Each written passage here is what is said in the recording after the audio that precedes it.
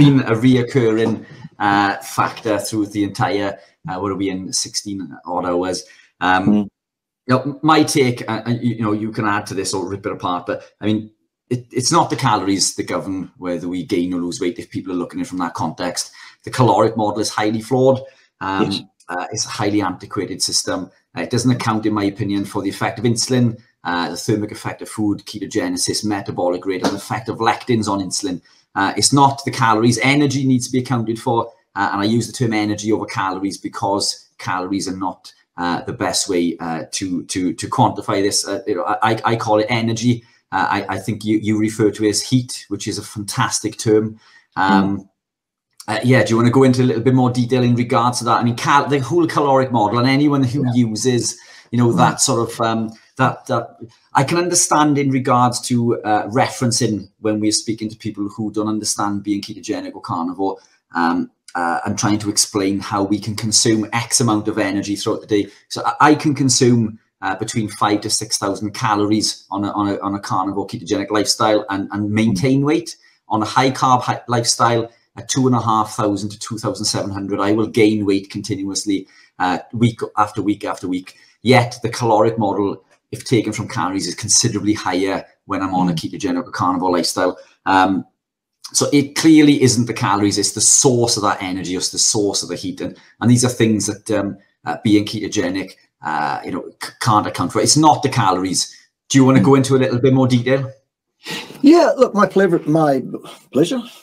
Yeah, my pleasure. I'm sure it's, I'm just rambling, so I'm not sure it's a pleasure to go through this. I'm going to say it's a pleasure. Why not? Here we go. All right. Energy is another one of these constructs. It's another thing that cannot be directly measured. It can't be held. It can't be looked at.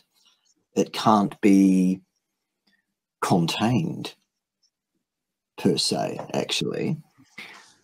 The only way that we can gauge or put a metric on so-called energy at all is to observe the effects that so-called energy, the construct energy, has on physical matter, stuff, a system of particles of some kind.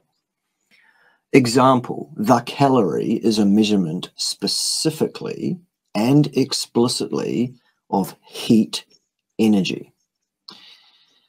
You've probably all heard the colloquial version of the what's called the law of conservation of energy, which was originally asserted, I guess among others, by the mathematician Emily Noether in the last century.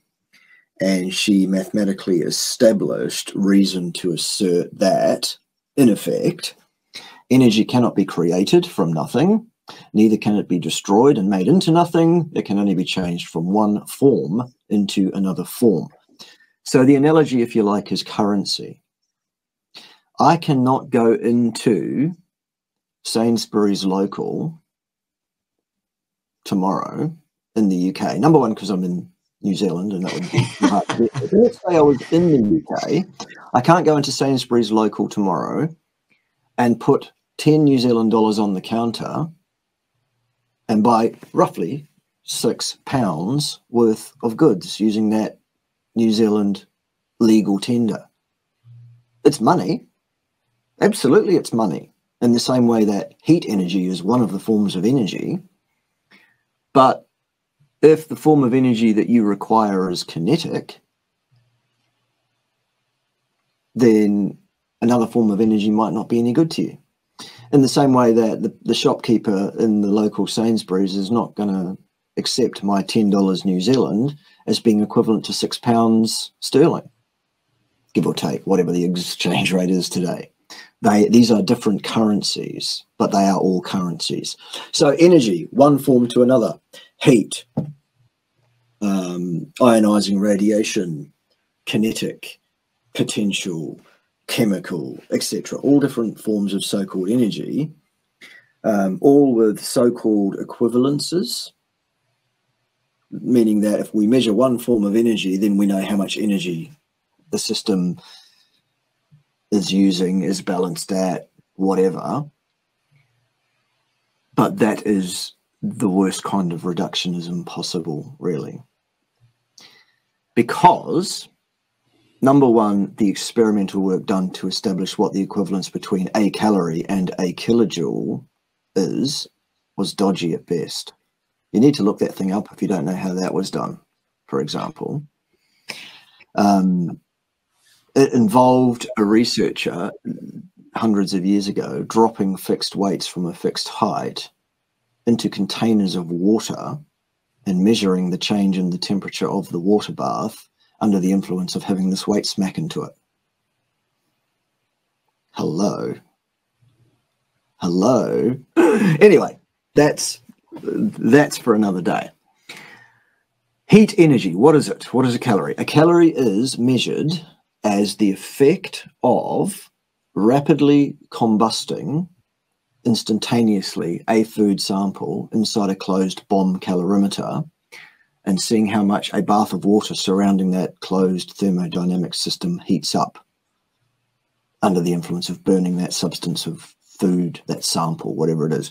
Huge electrical current put through this bit of cheese, for example.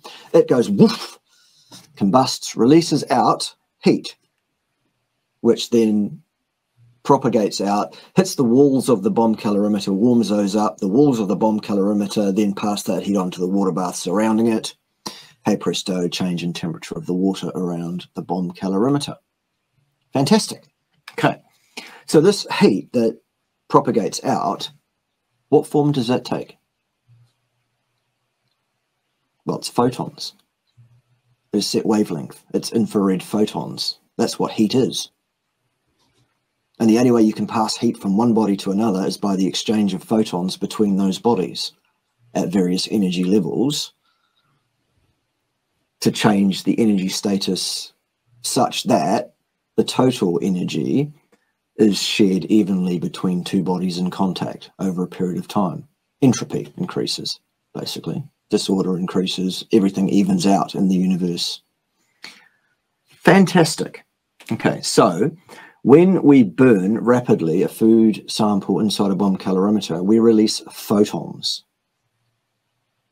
Do you know what the rest mass of a photon is, Richard? I do not. Zero. Photons have no rest mass. They weigh nothing. They have no spatial extent. They do not literally exist. So, literally.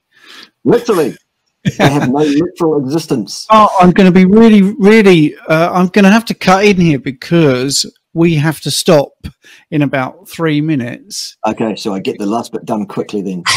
Yeah, sorry, mate. I'm sorry.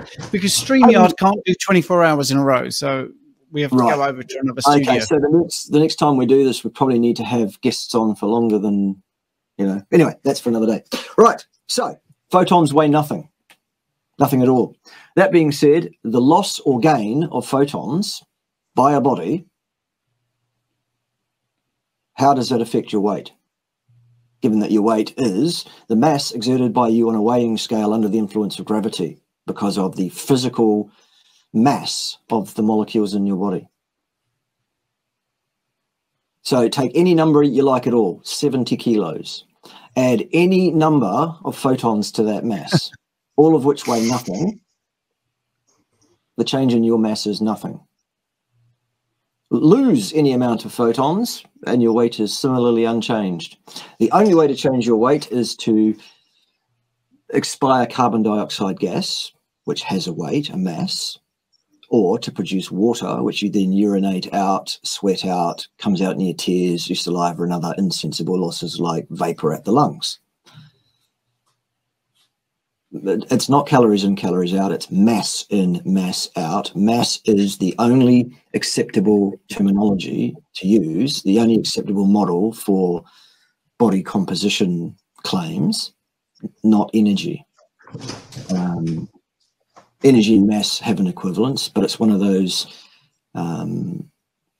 exchange rate things on different currencies. So that's the take home, that's the skinny, that's the quickly truncated, abbreviated version of the calories argument. Right. Calories don't weigh anything, they can't affect your weight. Only mass can, it's a mass in, mass out exercise, that's an unassailable argument.